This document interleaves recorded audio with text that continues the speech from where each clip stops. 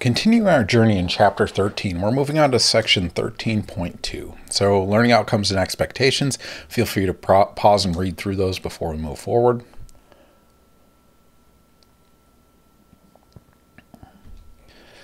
All right, so now we're going to dive into equilibrium constants, and there's a few rules and qualifiers we have to be aware of, like the phase of the reaction matters. There's ways to mathematically manipulate K, and then also we're going to talk about what if it's not at equilibrium? How do we figure out how it's going to shift to reach that equilibrium condition with a reaction quotient? And so in the previous video, we talked about the equilibrium constant equation. And so it's the general formalism. If we have an equilibrium, A plus B giving us C plus D, the equilibrium constant is proportional to products over reactants. In this case, C to the C, D to the D, A to the A, B to the B. It's a ratio of products to reactants, and also known as the law of mass action. And so the thing we have to take into consideration when drawing this equation is that phase matters. Whether something's solid, liquid, gas, or aqueous, it's going to change how we write this equilibrium equation. And so for homogeneous reactions, we're having gas-gas or aqueous-aqueous or liquid-aqueous. They're both going to be in the same phase. So this is just like catalysis, where we have homogeneous catalysis. They're in the same phase. Same thing is true with equilibria. Likewise, you can have heterogeneous equilibria, where things are in different phases. And so depending on the phase, it's going to dictate how we write that equation.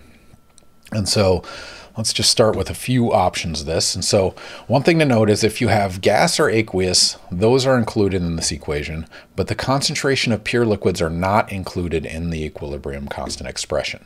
And so we'll take this example. So this is acetic acid, which is vinegar. You throw that in water, which would be the solvent, H2O, and then you end up with this acid-base chemistry. And so you can see aqueous, aqueous, aqueous, but this is liquid. And for all intents and purposes, this concentration of the liquid is gigantic. And so for the most part, what ends up happening is if something is in a liquid phase, we remove it from the equilibrium equation. It basically says this number is going to change so small that it's not going to affect this calculation.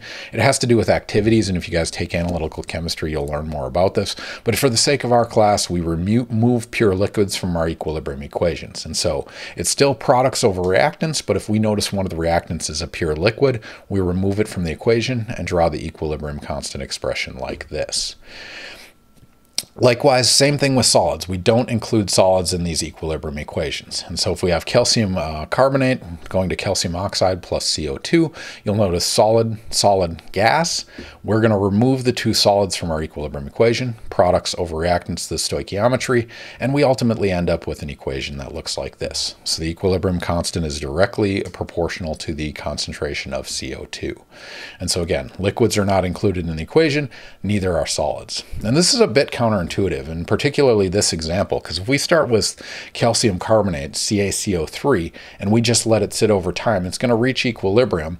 It's going to generate CO2 molecules plus some CaCO3 and CaO. Note it's not going to separate in nice piles like this. This is just a depiction for the sake of looking at it, but it basically says, you know, it's going to reach an equilibrium condition. And what's interesting is it doesn't depend on the amount of CaCO3 or CaO, because we know our equation K is equal to CO2. And so as long as we have CaCO3, it's going to generate a certain amount of CO2. And similarly, if we have CaO and CaCO3, it's still going to generate the same amount of CO2.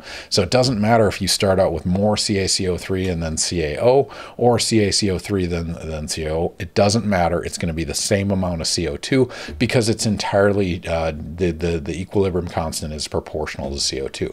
Again, it's counterintuitive, but the solid is removed from the equilibrium calculation, which means the pressure of CO2 is going to be the same regardless of the concentrations of the solids. There's other things we can talk about with K. So we want to remove liquids and solids because those aren't going to be important in those calculations, and you'll learn why in later classes.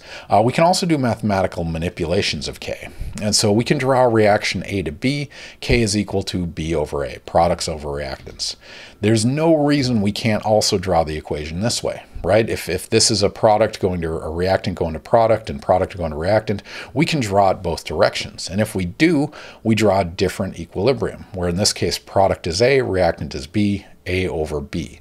And there's a direct relationship between these two. So whatever your forward reaction is, K, If you take 1 and divide by K, you're getting the equilibrium constant of the reverse. And so because it's double-sided arrows, you can draw this both ways. The important thing to note about this is that anytime you report an equilibrium constant, you have to report the equation that you're using to get that number. And so you have to say if it's A to B or B to A, because they're going to give you two different numbers. And so if you're going to draw an equilibrium constant, you have to say it's for a given equilibrium.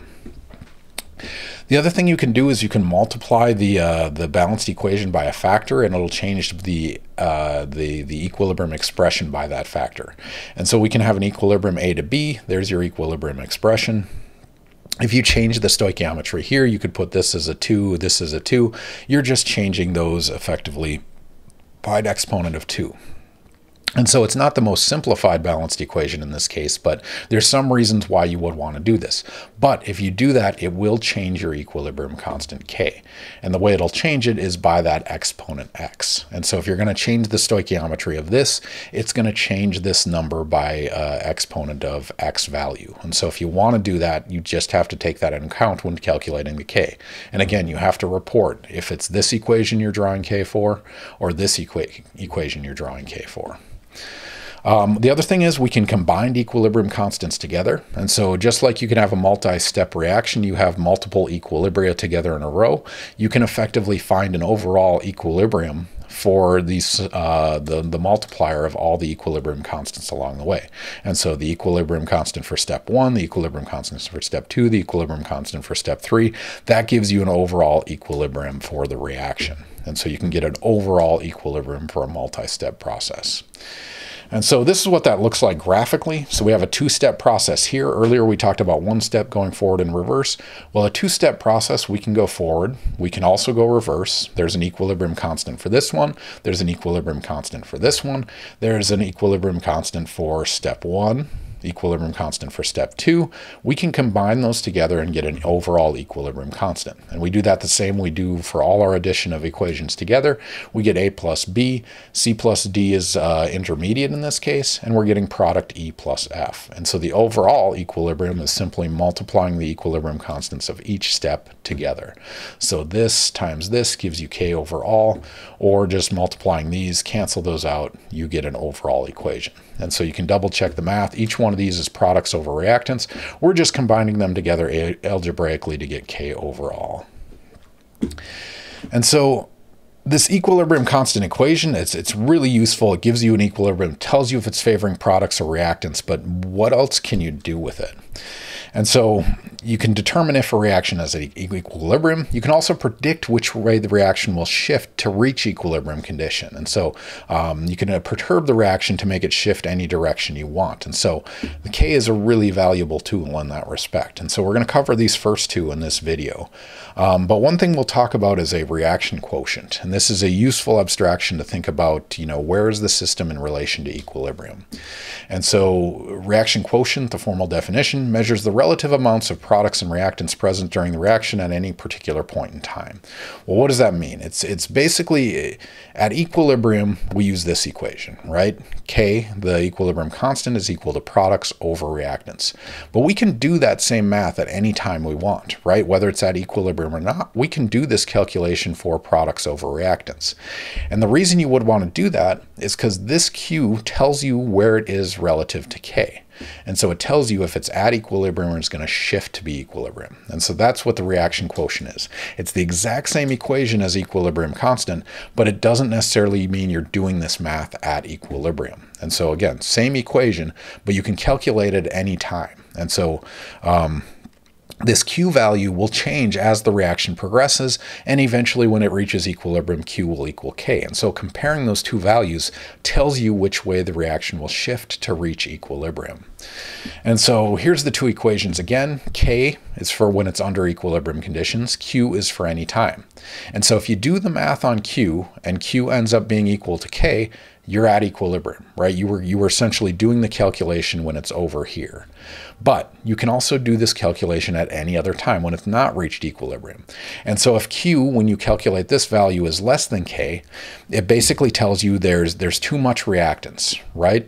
Q is less than K. It basically tells you this number's too big, this number's too small, and it's going to shift to make more C and D until it reaches Q equals K. And so here's the language. There's too much reactants, not enough products. The reaction will proceed to the right. It'll turn some of this into this, and it'll generate more products and consume reactants until it reaches equilibrium condition.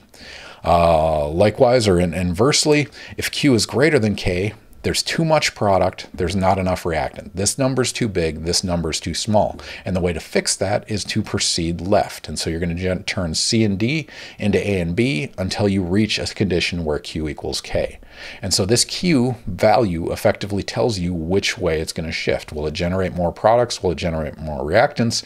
And it wants to get that K equilibrium condition. So here's just an example, a quick math on reaching Q equals K. And so it says you have a mixture that's at equilibrium. A is 2.8, B is 1.2. There's a bunch of different scenes below. The question is, which one's at equilibrium, which one's not at equilibrium, and which way will this shift? And so first we got to calculate K. And so what this effectively tells us right here is we have an equilibrium mixture. That's the ratio of A to B. And so if we plug those numbers into this equation here, we get a equilibrium constant of 0.43. And so that first line tells us what K is equal to, 0.43. And so that's the equilibrium condition. The question is, where are these? And so these could be at equilibrium or they might not be. And so what we're going to effectively do is calculate the ratio of B, which is the blue spheres, to A, which is the red spheres, and that's going to tell us the value Q. And so 8 blue, 2 red, that gives us 4, 3 blue, 7 red, 0.43, 4 versus 6, 2 versus 8. And so all we've done is taken a ratio of products to reactants, and we calculated the Q quotient. And so you can see in all these, that's 4, 0.43, 0.67, 0.25.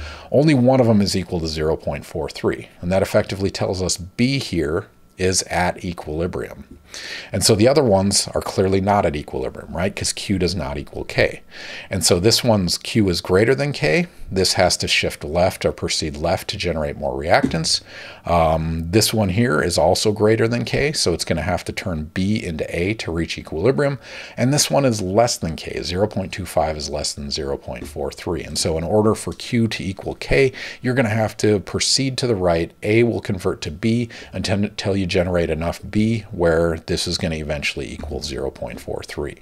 And so just by knowing the equilibrium constant of 0.43, you can take any condition and predict which way is it going to go. Is it going to generate more product, more reactant, or is it happen to be at equilibrium already?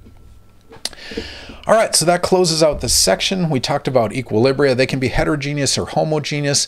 We don't include solids and liquids in the equilibrium calculation. We can also do mathematical manipulations of K, where 1 over K is the reverse reaction, or drawn in the reverse way. You can multiply K's together. You can put extinction or exponent or powers on it to change the stoichiometry. We also talked about Q, and Q being something we can calculate anytime, and how the relationship between Q and K dictates which way it will proceed, or if it's at equilibrium already. So really valuable in terms of the prediction front. All right, so that closes out our introduction to chemical equilibria, as we'll talk about equilibrium constants and how you manipulate them, and Q relative to K. And in 13.3, we'll dive into Le Chatelier's principle and this idea of perturbing equilibrium and understanding how the system will respond.